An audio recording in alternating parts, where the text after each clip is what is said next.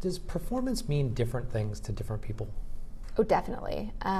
When depending on the crowd that I'm talking to, I really realize that I'm talking about completely different metrics for different people. So, for example, business owners, performance to them means how does page load and site speed correlate to metrics like bottom line, really revenue, productivity, things like that they care about.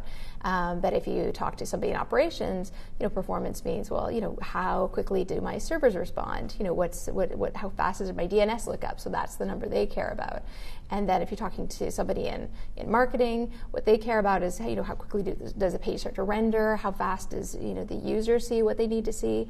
And then you've got people in DevOps who what they care about is just load time. They want to make sure that all the assets on the page are loading quickly. So, and that's just a handful. Really there are about 20 or 30 different metrics that I write and talk about on a regular basis. So you really have to find the right one that speaks to the right people. Is it important for a business to have a broad concept of what performance is, where everybody shares in the definition, or is it okay that there's a lot of variations within it?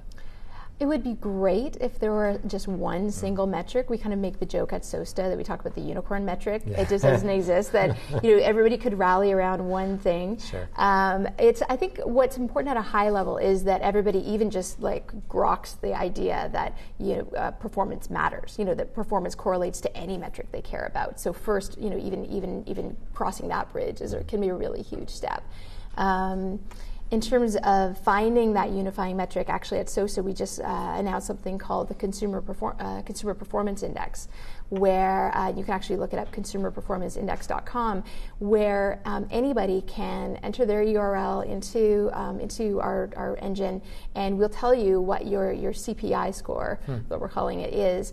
And what that does is it takes your load time, and so we take your synthetic load time if you are not an mPulse user. mPulse is our real user monitoring solution, and we take your real user measurement load time if you are an mPulse user, and we correlate that with tons and tons of data that we already have, real user data, about 8 billion beacons worth of real user data around real user monitoring and bounce rate.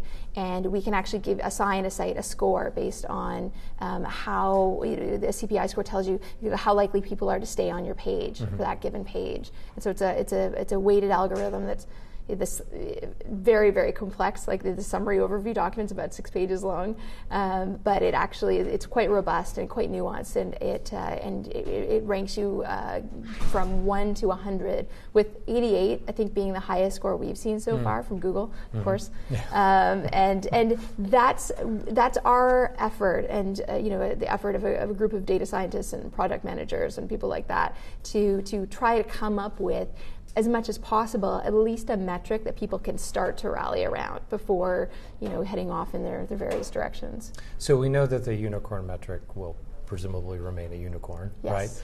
But do you feel that the solution for getting people to at least be able to speak the same language, if not within a corporation but across businesses, is some type of roll-up like what you're talking about, where it's an algorithmic thing where you can uniformly plug in and evaluate against that? I mean, do you feel that that's the way that performance metrics are going? I think it's where it has to start. What we've learned over the years, and I've definitely seen this firsthand, is that I write a lot of case studies, and I read a lot of case studies around performance, and they can be from a wide variety of companies like Google and Amazon and Yahoo, all the way down to SMBs. And the reaction that I get is people say, well, that's really interesting, but that's them, that's not me. My site's different, my users are different.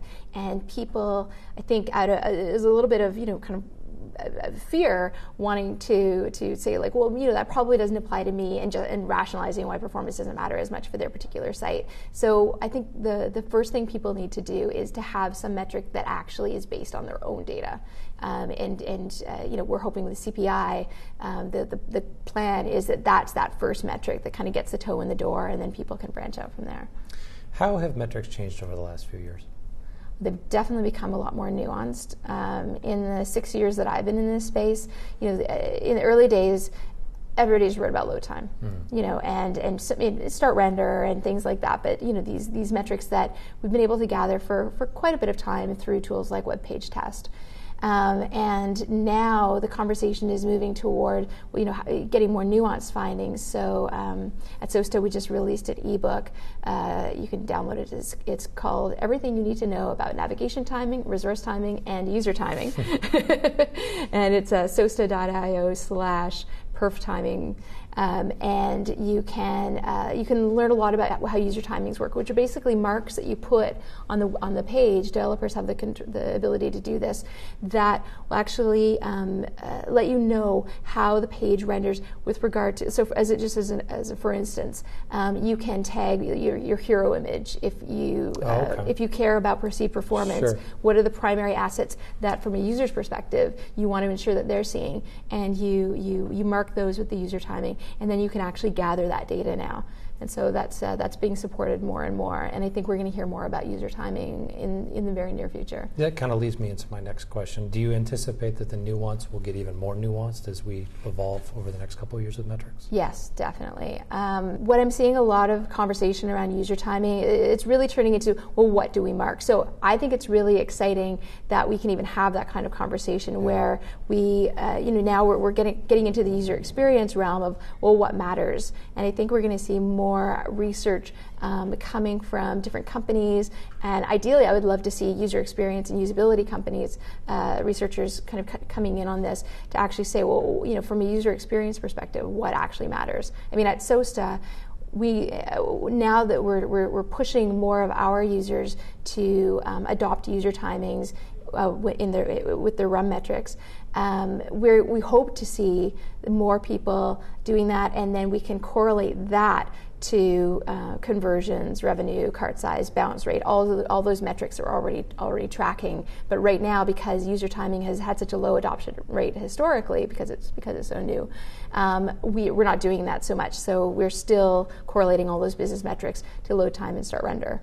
It's a really interesting idea to be able to mark particular components of pages too. I mean, that just seems like the natural shift that we would need for this type of stuff. Exactly, and it lets you really customize what you're gathering to your particular site and your particular users. And so I think what's exciting and probably intimidating as well for site owners is realizing you have this unprecedented level of access to understanding your real user's experience and gathering all that data.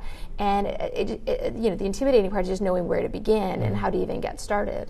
Do you think that's going to be the main shift away from just the acquisition of data versus how actual people are using the actual site? Yeah, I think so. And what's interesting to me too is that I'm seeing this broad spectrum of people where they're at in terms of understanding that they need to measure performance. And so I think at the kind of bleeding edge, we have a small number of companies that have always been kind of pushing the envelope in terms of measuring performance, really getting out there and being the guinea pigs for this. And then at the furthest end of the spectrum in the other direction, companies that are still using, like, what's web page test? What is load time mean? What does start render mean? It's so I see the gap is really, really broad, but I do see it as there's a continuum, and so we just need to get those people on board and kind of move them over in this direction. Yeah, I mean, we made the transition away from just having a web page to, there actually are metrics on a web page, and I can evaluate those. Exactly. So maybe the logical extension of that is performance is a key indicator of that as well.